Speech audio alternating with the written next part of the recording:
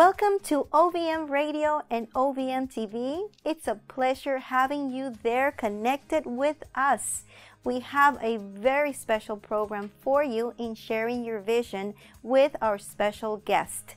We will be talking to Susan Summons, a 6-time Hall of Fame recipient, 2-time MDC and O Teaching Chair Award recipient, retired professor, world-renowned, famed, well-respected, and nationally acclaimed motivational speaker, radio personality, educator, WBL Women's Pro Basketball legend, top 100 most influential sports educator in America, top 50 South Florida Legacy Magazine Miami Herald, professional, National Coach of the Year, 3-time USA Olympic basketball assistant coach, a woman of many cross-career expertise in areas like wellness, health, culture, sports, education, self-improvement,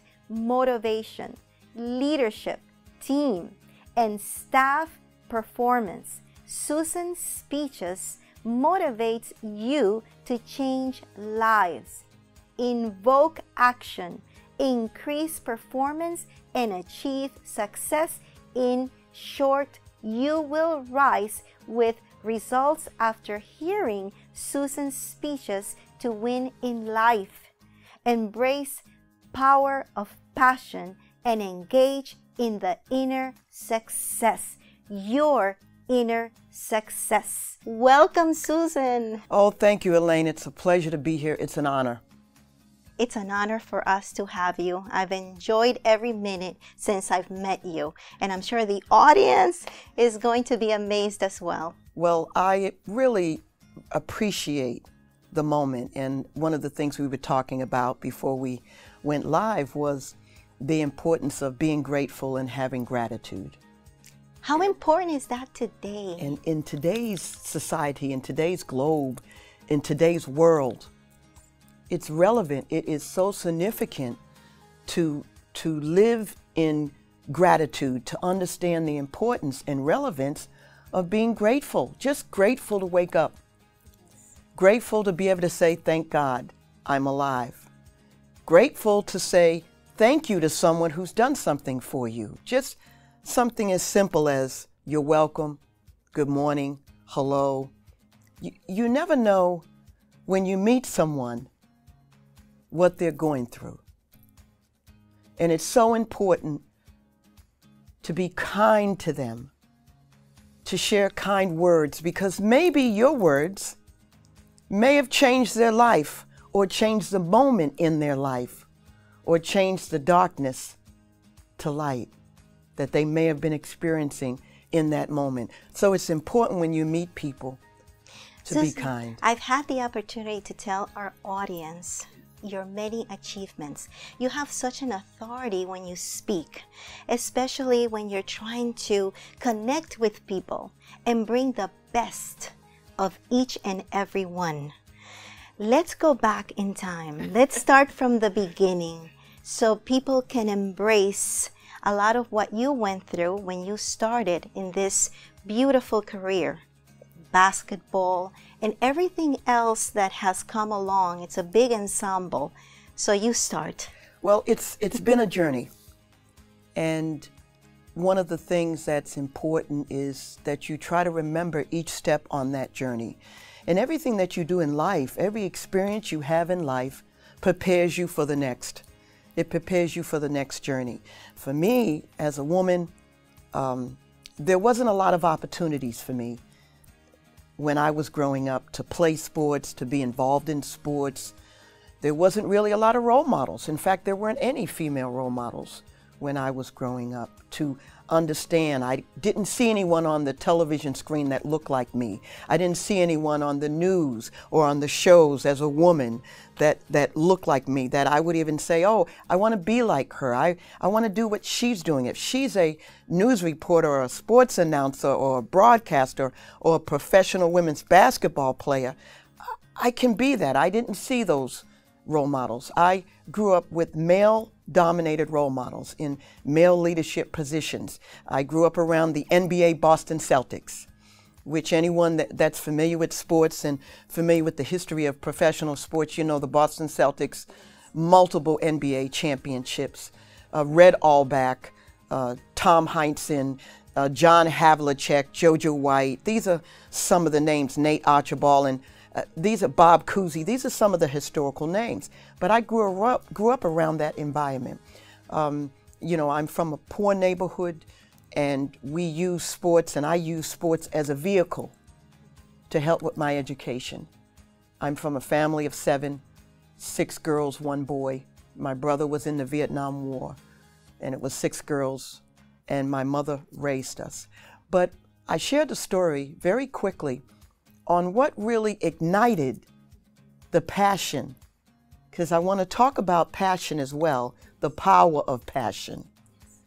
Is when I was a little girl, I used to travel with my mother. When she went on her job, on the bus and the train, and I'm from Boston, so it was extremely cold, a lot of ice, snow, and wind. And we would travel on the train and the bus to some of the suburbs to my mother's job, where she would clean houses. And as a little girl, about 7 or 8, I remember that moment. I remember going into the house and watching my mother get a pail of water and rags and sponges. And I remember standing there feeling a little pain in my stomach. And I thought maybe at that time I had a stomach ache. Something was wrong. And I remember that day that I was highly motivated just from watching her on what she was doing. But another moment occurred in my life, another life-changing moment, when I traveled with the United States Olympic Sports Festival team and World Championship team to Israel, Tel Aviv, Israel. And while we were there, we traveled to Jerusalem. And we walked on the cobblestone streets of Jerusalem where Jesus walked. And I remember we continued to walk, and we saw this huge wall. We kneeled down. I had a little piece of paper in my pocket. I pulled it out. I asked one of my teammates in the U.S. delegation, "Do you have something to write with or scribble my name?"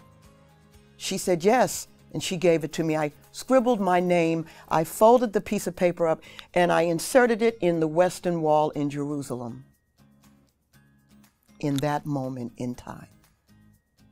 And I knew that there was destiny for me. There was purpose. And at that time, when we left, there was a feeling of ambition, of passion, of gratitude. And that same pain that I remember feeling in my stomach when I was 7, I felt at that moment. And I knew it was ambition. It was passion. It was perseverance. It was drive. It was blessings. There was more. There was more for me to do. And I knew at that point, and I remember saying to myself, I want to grow up to be somebody.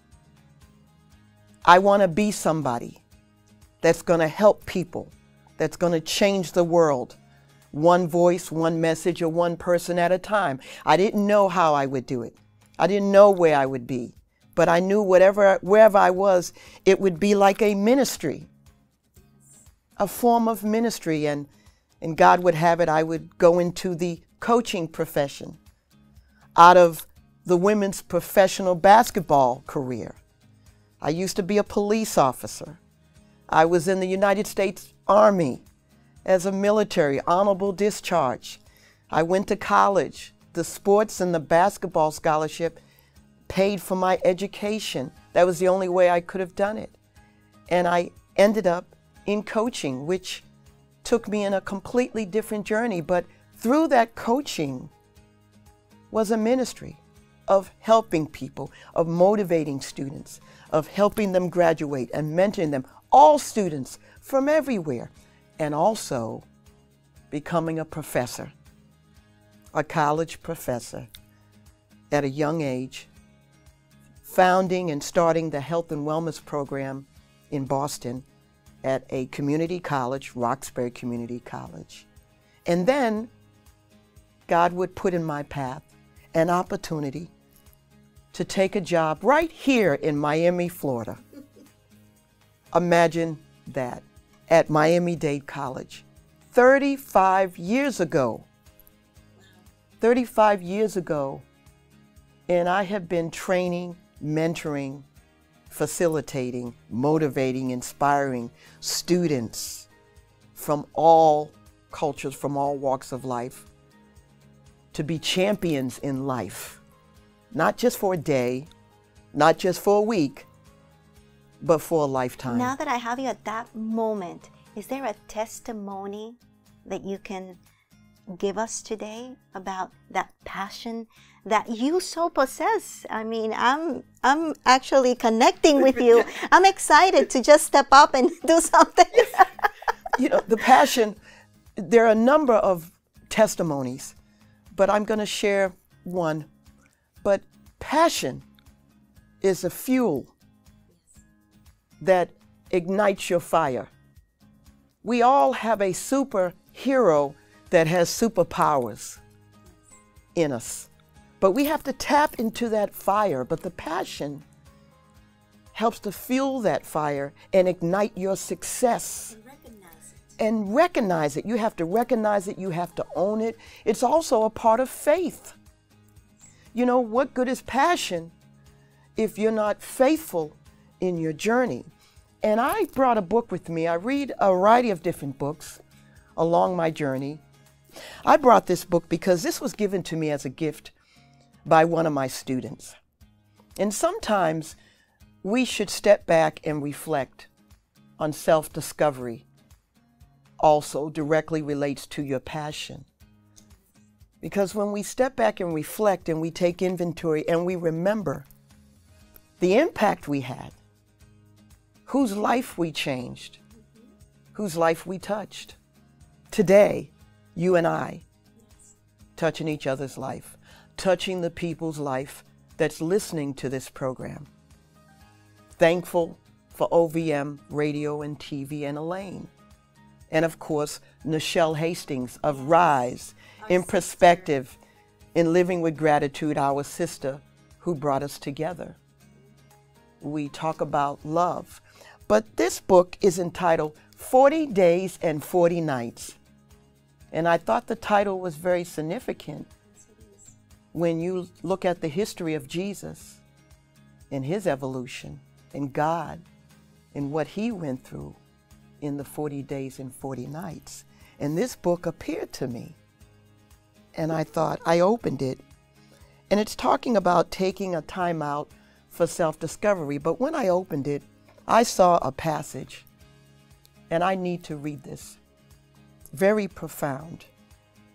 It says, "Dear Professor Summons, Coach Summons, as we call you, when I first signed up for your class 100 years ago," the student is smiling, "I have to admit that I was looking for an easy A. From the first day, I knew that I would not be that case.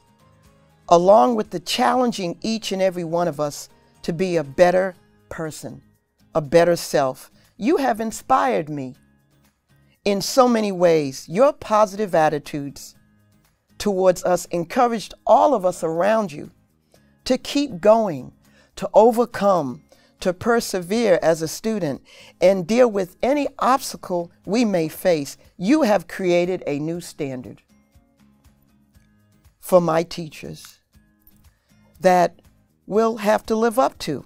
I thought teachers like you didn't exist.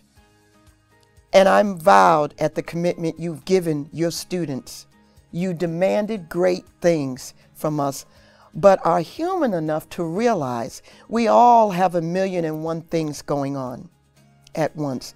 You are real. You were fair. You were someone who never tried to put anyone down. You just continue to encourage us. I am sad to see you go so soon. Truly regret. So many people need to know you. So many people need to know you. This university needs more professors like you. I hope you enjoy this book and that you use it as a tool You helped me realize that I'm special. Thank you for giving me that. I will never forget you. 40 days and 40 nights taking time for self-discovery. And I thought it was very significant. I bring that. I was empowered with a message spiritually from God, who said, bring that book and read just a portion of that passage, a portion of that testimony. Here's another testimony. I'm a coach. I've coached a great many of student athletes. They're everywhere in South Florida: doctors, teachers, lawyers, police officers, detectives, coaches, Dade County Public School teachers. But there's a student who came in my gym one afternoon to try out when I first took this job 35 years ago. And I said, well, this student has grit, leadership skills, strength, courage. I can massage that. I can mentor it. I can cultivate it. That student is going to be somebody. I can strengthen that. And I need a 6'2" center to help me win a state championship. And that student was from Hialeah. And I said, you're going to try out. This is a grueling workout. She made the workout. She attended, made the team. We gave her a scholarship. She ended up being one of my captains. She is now the president of Miami-Dade College, Madeline Pumariega. Wow, amazing. It's wonderful. That's a testimony Yes. of evolution of the journey. Seeing something in someone, Yes. seeing that passion, that fire, that vision, that spiritual light and fire, and cultivating it and letting them know you could tap into it. You can get it. Believe. If you believe, you can achieve. To fulfill that dream. You can fulfill that dream, Elaine. And that's what Madeline Pumariega did. She is the president of Miami-Dade College, the first woman president in the history of one of the greatest institutions of higher education in the globe. My former student athlete, my center, who led me to a state championship women's basketball appearance. It gives me goosebumps. Inspired by it. I'm inspired, and it continues to motivate me to touch lives, because that's a testimony among many. There's so many, but I'm humble. You need to return. There's so much to talk about, and in this time, especially, there's so much going on around the world that we need to nurture people, and we need to tap into that passion that they so have if they only gravitate to it. Absolutely. And sometimes Dalai Lama talks about people focusing more on what you have versus what you don't have. That's true. The Dalai Lama. And sometimes we are so distracted by the noise around us that we forget to even recognize Yes. the beauty of what we have and take pride in that and be grateful in gratitude for what we have. We miss the happiness. Yes, we have a lot of resources that people tap into, and they Yes. kind of gravitate to that Yes. rather than their own self-ability to do great things. Yes. So I'm all for it. I would love for you to give a message to our audience. Well, the message I would give to the audience is passion is your fuel to ignite your power of success, your passion. You have it in you. You have a superhero that has superpowers. Don't listen to the noise around you. Now, focus on the positive behaviors and the positive feelings. Don't let the negative behaviors around you and the negative noise around you drown out the positive voices that you're getting, the positive vibrations, the positive feeling of self-discovery, your passion. And fueling your fire comes from your passion. And you have it. That's why you're alive.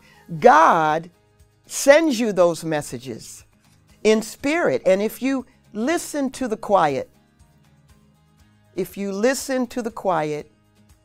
and you're still and you self-discover, you will hear the message, understand your purpose, light the fire and pilot you have, feel the flame, and experience the passion. And go get what's yours. And as a woman, yes, we're in Women's History Month, we're in International Women's Leadership Month. As women, go get what's yours. Unmute your voice. Be heard. You are a leader. You have a right to sit at the table. Amen to that. Amen. What are the social outlets for media, any phone number, any information that you would like to give so people can connect directly with you?